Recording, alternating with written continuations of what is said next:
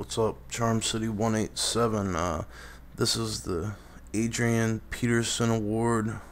It's a 80-yard rushing touchdown. I did it with Peyton Hillis because I was doing his trophy for 184 yards in one game, and the Adrian Foster Award, or whatever his name is, 231 yards in a game. But it's 3rd and 27 because I picked them off, and then on first down I ran out of bounds all the way back at the 20. I love running the full house set. I did a counter and blew through the hole and all the way down the field.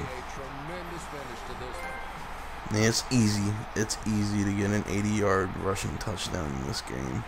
The extra point to tie this game up. But, yep.